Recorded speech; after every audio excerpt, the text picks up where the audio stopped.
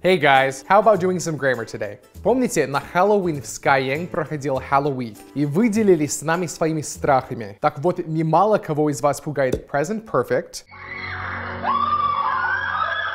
Сегодня мы попробуем во всем разобраться с помощью примеров из Ellen Show. Послушаем, как носители используют это время, и сравним present perfect с более знакомым и понятным для нас past simple. С вами Дэни и онлайн-школа английского языка Skyeng. Let's start fighting our fears! Начинаем!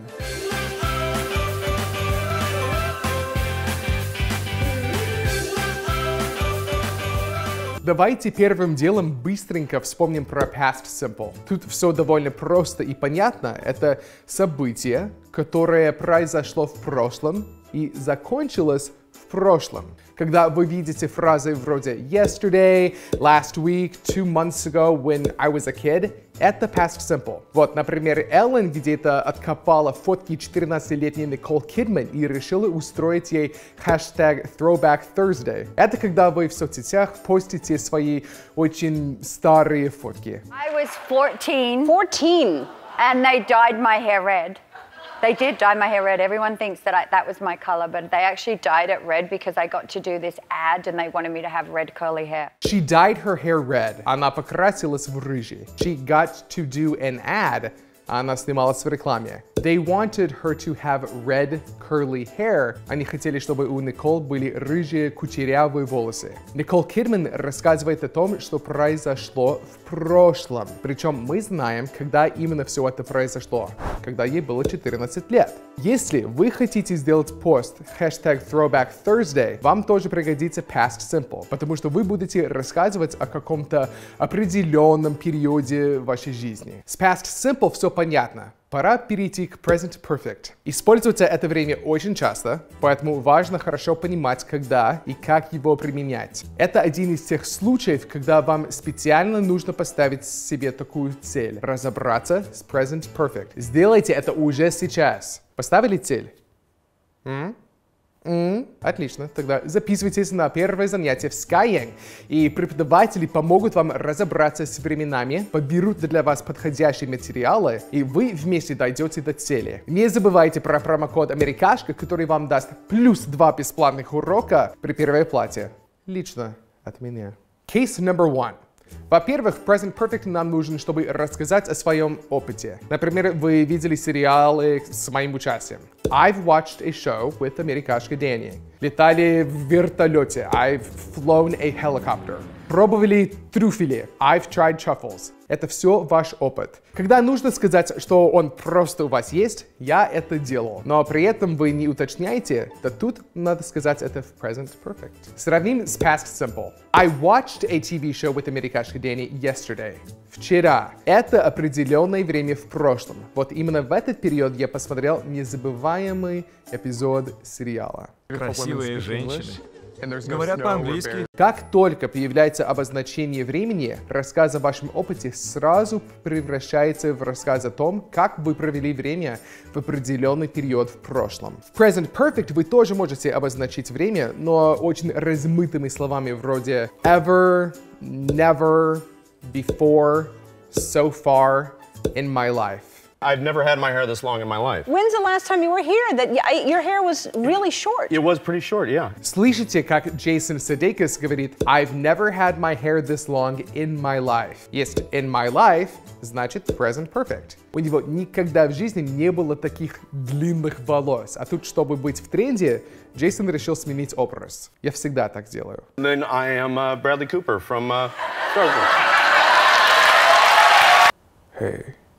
Just wanted to take another look at you. Case number 2. Второй случай, когда нам нужен present perfect, мы говорим о действии, которое произошло в прошлом, но результат виден или важен сейчас в настоящем. Это тяжело понять, но давайте на примерах разбираться. Продолжим тему A Star is Born. Вам ведь одного видео станет было мало, я знаю, поэтому я сделаю еще второе. So you're on the lot, you've written, you're directing, you're starring in A Star is Born. Эллен говорит, you've written the film. Ты написал сценарий фильма. Вроде действие произошло в прошлом, но нам не важно, когда он закончил работать над сценарием. Важен результат. Сценарий готов, и поэтому сценарий снимают фильм. А мы смотрим в кино и плачем. Case number 3. Также нам нужен именно present perfect, когда мы говорим о периоде времени, который еще не закончился. Вот пример от Райана Гослинга. How many women have you done the dirty dancing thing with? Just one. So it's really not a go-to thing at all. No. Yeah. I've done it with male friends. Райан Гослинг везде хвастается своим коронным танцевальным движением. Поддержка из грязных танцев, которые он делал с Эммой Стоун в фильме Crazy Stupid Love. Но оказывается, что оно такое себе коронное, потому что он делал его пока что только с Эммой и парой male friends. I've done it with male friends. Но жизнь его еще не закончилась, этот период времени не закончился, значит, есть шанс попробовать Dirty Dancing Move и с другими девушками. Или вот еще пример для тех, кто проходит уроки в формате тестов, которые мы делаем для каждого видео. Вы ведь проходите их, да? У нас недавно еще и навигация появилась, поэтому можно удобно выбирать интересные темы и проверять свои знания. Так вот, сегодня четверг, и вы уже сделали упражнение по видео Тани. I've done new exercises this week. То есть на этой неделе вы уже прошли один урок, но ведь есть еще один из этого видео, который вы также можете пройти. Ссылку на него мы оставим в описании. Case number 4. Еще с помощью present perfect мы говорим о действиях, которые начались в прошлом и продолжаются до сих пор. Это тяжело, я знаю, но я уверен, что кто-то из вас сейчас говорит про себя, но ведь это длительное действие. Это continuous. Неграмотный америкашка нас учит всякой фигне. Все верно, чаще в этом случае нужен continuous. Но смотрите, какая штука. Во-первых, stative verbs никто не отменял. Помните все эти глаголы вроде like, think, have, be, которые мы обычно не употребляем в continuous. Так вот, если заметили их, значит это вряд ли continuous. Посмотрите, как Сара Силверман выбирает, с кем пойти на свидание в Tinder Live. Colin Farrell? Is he sober? Yes. Yes, he's been sober a long time. He's been sober like 12 years or something. Колин Фаррелл кажется ей неплохим вариантом, но Сара переживает, что he has a drinking problem. Эллен говорит, he's been sober for 12 years. Он не пьет уже 12 лет. Бросил пить 12 лет назад и до сих пор не пьет. To be is a stative verb, поэтому present perfect, а не present perfect continuous. Во-вторых, вы же прекрасно знаете уже, что мы, носители, нередко нарушаем правила, которые сами придумали. Это, мы америкашки. Поэтому иногда используем present perfect вместо continuous. Особенно часто с глаголами work и live. Послушайте, как Джейми Дорнан рассказывает о своих способностях в гольфе. Are you pretty good?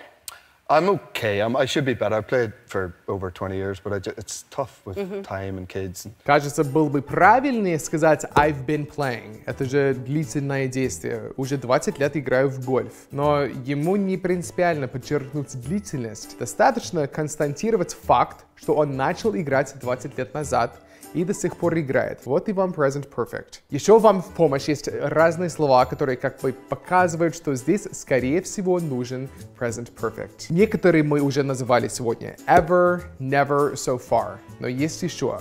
Already, уже. I've already learned the difference between present perfect and past simple. Yet, еще. Для вопросов и отрицательных предложений. Have you tried learning English at Skyeng yet? Just. Только что. What has just happened? Recently. Недавно. Starbucks has recently launched a new Halloween drink. А вообще, по секрету вам скажу, чтобы вы сильно не переживали, правильно ли вы используете present perfect или нет. Мы, америкашки, не очень его любим. Не так сильно, как британцы. Поэтому часто в ситуациях, где было бы логично употреблять present perfect, мы используем past simple. P. подтвердит мои слова. Небольшая предыстория. P. утверждает, что не боится клоунов. Поэтому Эллен решила проверить, правда ли это. But I heard that you were.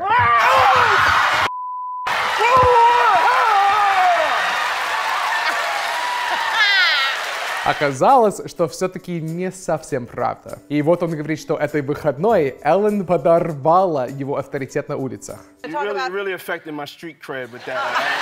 You really affected my street credit. Действие произошло только что. Есть видимый результат. Его теперь будут меньше уважать на районе. Все признаки present perfect. Но P. Diddy, like a true American, использует past simple. You really affected my street cred with that.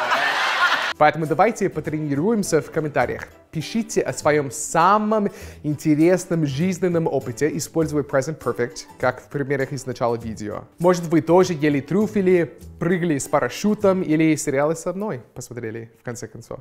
Или вообще, может, вы сами участвовали в сериалах. А с вами был Дэни и онлайн-школа английского языка Skyeng. Have a good one!